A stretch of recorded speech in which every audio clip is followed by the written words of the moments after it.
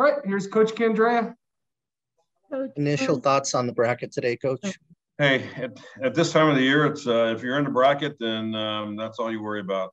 You know, I don't take this moment for granted, and I'm glad that we're at home. I think the bracket's good, and you know, if we are fortunate enough to get the job done here, then I don't mind going on the road to Arkansas. So, Coach, in the past, you've said the Pac-12 is not really interested in a tournament. yeah. And just that you thought maybe the SEC tournament kind of impresses the committee. Do you see anything to an advantage to that at all? You know, I don't know. The way things are nowadays, you could be absolutely right. With the influence that ESPN has on our game is getting it's pretty interesting. I mean, I was okay for a while there, but then I just because I do a ranking every week for USA softball, and so I kind of compare what my rankings were. And today I just did one, and I just the first 5 I was pretty accurate. And then after that, man, it was like, how can Washington be a 16 seed? You know, and that hurts. And then and then to send Oregon to Texas, come on. But I don't mean anything. You know, all I do is coach here, and yeah. But you know, for our sake, at this stage of the game, you're going to have an opponent. You're going to have to play good softball. You're going to have to beat your opponent. And if, like I told the girls, you got 21 outs every game, you got to take advantage of every 21 outs, whether it's offense or defense. And if you're good enough, you're going to get there. You know, so it's why we compete, and there's all kinds of challenges. One year I was sent to Florida State, you know, and back in the day thought, why the hell am I going to Florida State? But it turned out to be a great thing, because we were playing in Atlanta that year in Georgia, and we ended up going to Florida State, winning that regional, and drove over to Georgia and won a national championship. So, you know, I think it's a great opportunity for our kids. I think they're battle tested right now. Some things haven't gone the way we would like, but usually that doesn't happen. I think any good team's going to have to go through some ups and downs throughout the year to get strong. And my biggest concern right now is just get them ready to play this game with some confidence and take care of the details, and then go out and compete and have fun. You know, that's all you can do. So Kelly Anua Perez had some choice words for the committee. She's a little bit more outspoken than a lot of coaches, but what do you think of? She brought up the 4 games that you guys played in conference schedule as kind of that was not recognized by the committee. What do you think about that? Because it seemed like the conference made an extra effort to really get those games in. Yeah, it was. It's just. I wish I was in the room to hear the conversations, which makes it tough for me to say things. But I know our conference, and I know our conference is much better than what it was shown today, and it irritates me. You know, I mean, I kind of felt like Washington when they walked out. I thought that was just probably the right thing to do at that time, because it just doesn't make sense. And there's too much influence right now and too much self-promoting that somehow the Pac-12 is going to have to wake up, and we're going to have to find a way to match that. And I just really believe that throughout the years right now, the Pac-12 network hasn't really helped our case. We need to look at what do we need to do to get our people in front of everyone else, you know, the audience that needs to be in front of. And to me, that's the next step in our conference right now, is to fix what we have, because it's broken right now. It is a conference of champions, but you can't just sit on a conference of champions. We've got to do much more. And when I turn on the SEC network, they've got a show that looks like ESPN, and they've got every highlight of every game going on in baseball and softball. I mean, it's a big production, and obviously that's going to catch eyes. And unfortunately, you know, you turn on the Pac-12 network right now and all you see is a bunch of replays of games that have already been done. And people are smart enough right now to know that because of social media. They're pretty updated on things. And yeah, it's pretty prehistoric right now, and we need to do something to fix it.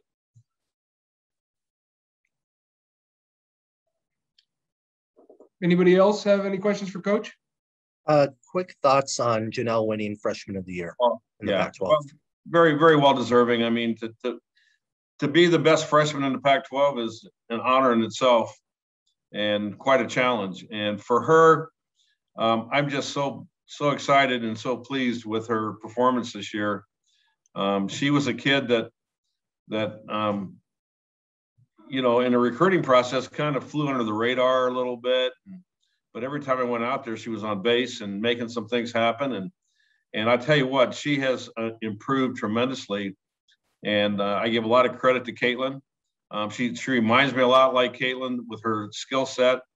And to see what she did this year, to be number one, the batting average, the batting champ, and freshman of the year is pretty phenomenal.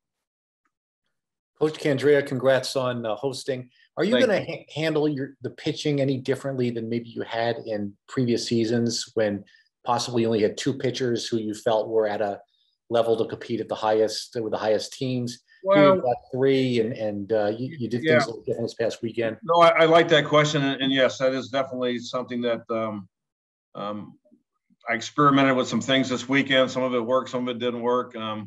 But yeah, we in today's game, it's really hard to throw someone out there and think that they're gonna be able to get through a lineup three times.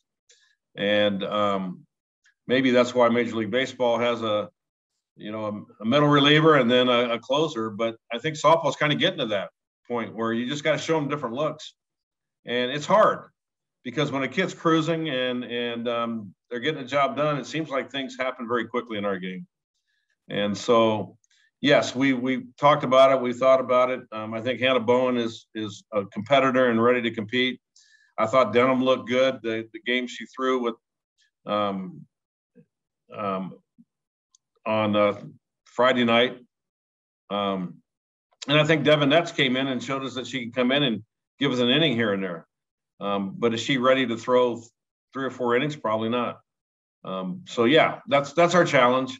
And it is a really difficult thing to, especially in softball, to handle a pitching staff and be able to know when to make that change and when not to. And I think we just need to be a little bit quicker at maybe giving people another look. But UCLA it's a whole different animal. I mean, there's not many teams that are going to be 1 through 9 as solid as they are, and they're a really good hitting team, and that presents a challenge. But we're going to see some others. So I think we have some options. You know, if I do something and it works, then I look great. If it doesn't work, then I don't look good. So I got big shoulders. I've been in it for a long time, and we don't have the Jenny Finch that can run through, or the Taryn Mowat that threw every inning of a World Series. You know, no one was asking that question back then. It was just what we had and what we needed to do. And I think sometimes that's what I think people don't understand. What is our next best option and is that a better option than what we have out there right now? But I think we've learned a little bit, to be honest with you. And yeah, hopefully we will make the right decisions and get this team back where we want them. All right, good luck on Friday. Thank you. Appreciate it. Mariah had a pretty good game against UCLA yesterday, 4 really good innings. Yeah.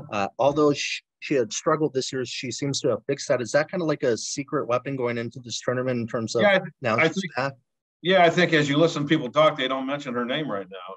But Mariah's a very good pitcher, and I think she just needed to get her mind right and get some confidence. And I thought if there's a positive out of this weekend, that was one of them. You know, for her to throw as well as she did, I'm really happy with that. So, you know, going in, I think we have 4 pitchers that we can use.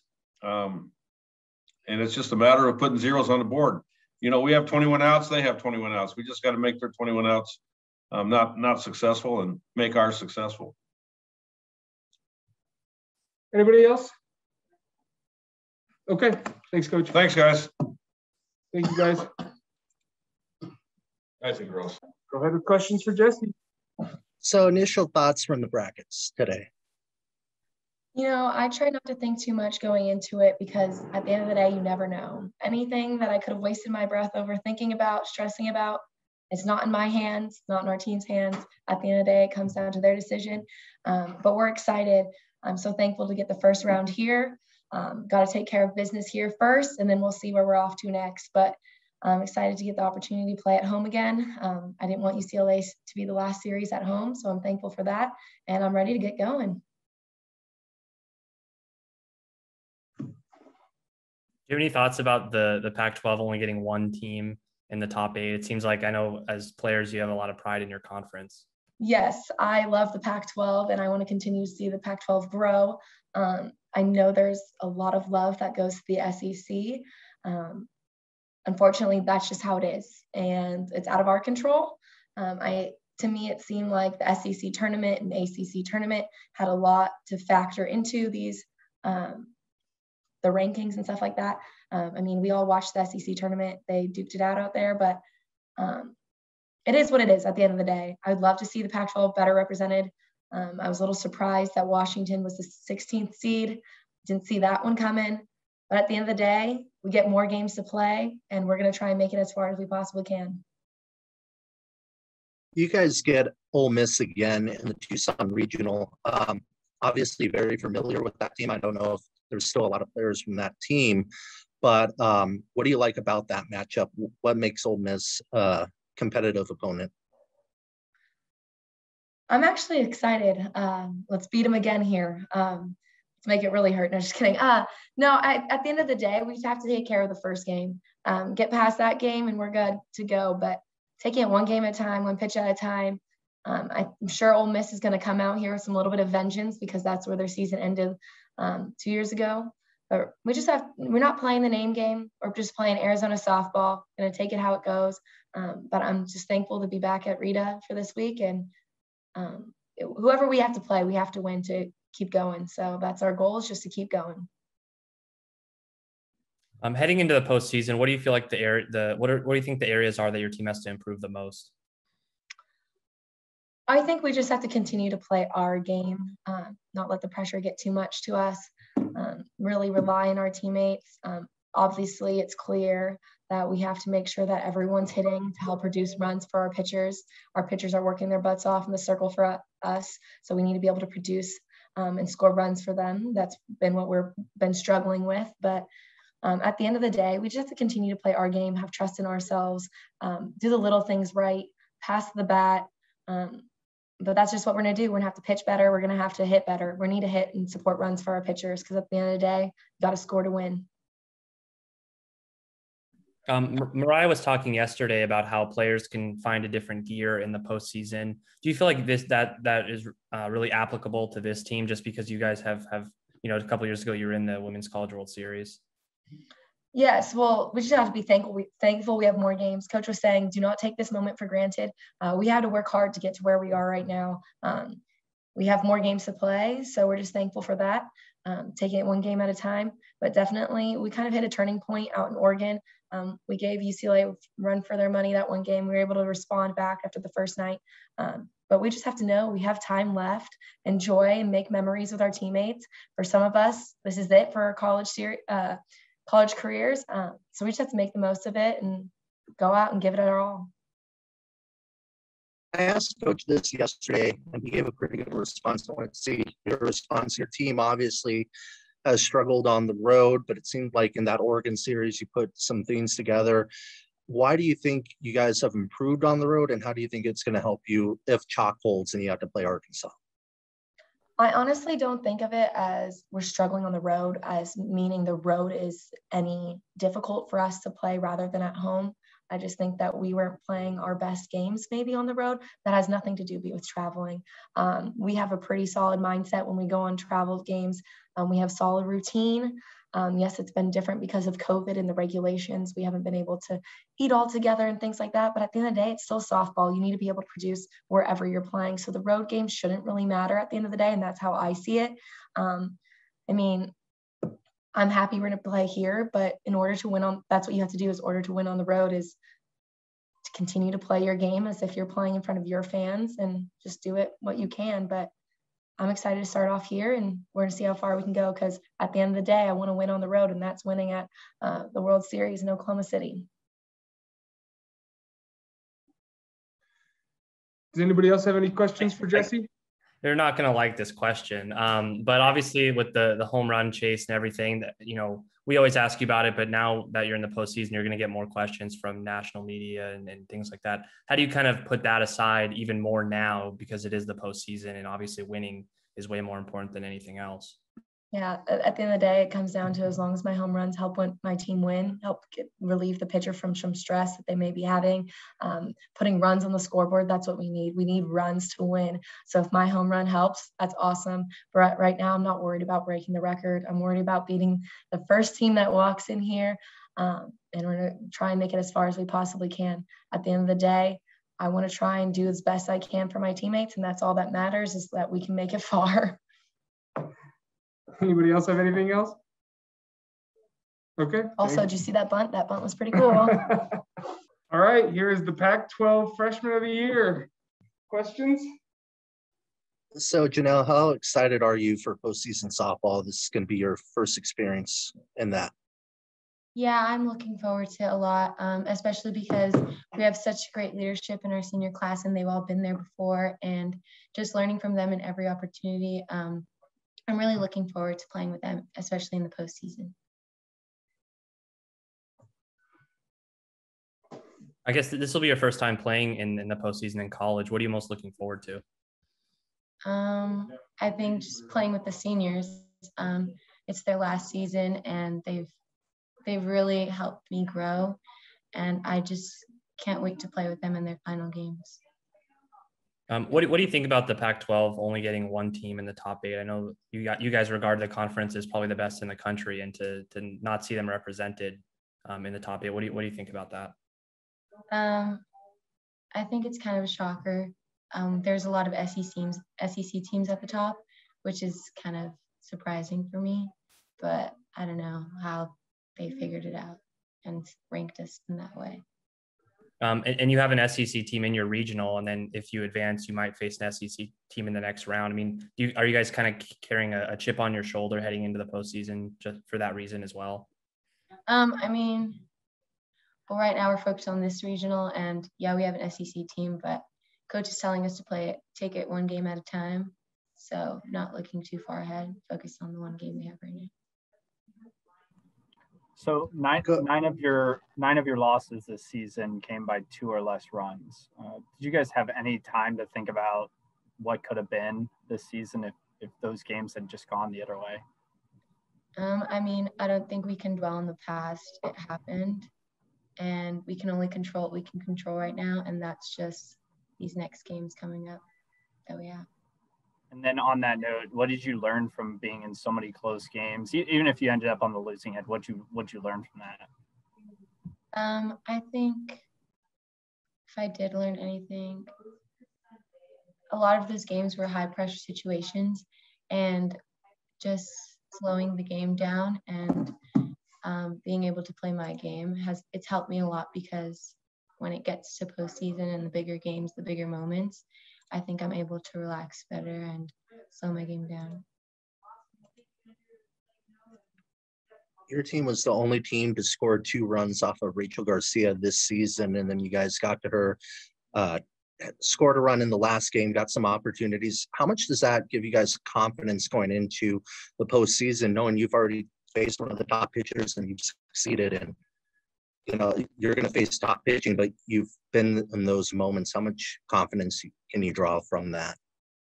Yeah, I think that's one of the positives we can take away from this last weekend, is that we can hit good pitching. We just need to string it together, and we can hit good pitching. What would you say the reaction was from your team when you saw the bracket? It seemed like on TV you guys you weren't like celebrating. I mean, was that kind of a sign that you kind of just expect to be at this point? No, I mean, I'm pretty sure we're all really happy that we're able to play at home. All the seniors are able to play at home one more time. We may not show it, but we are really excited and happy. What was your reaction when you found out you won Pac-12 Freshman of the Year? Well, Danny told me yesterday, and I was walking out. I was about to go see my family, and I think I was kind of like taken back. I would say I was kind of like I don't know. That was my initial reaction, but it does make me really happy, I guess. Anything else? Okay. Thanks, Janelle. Thank you.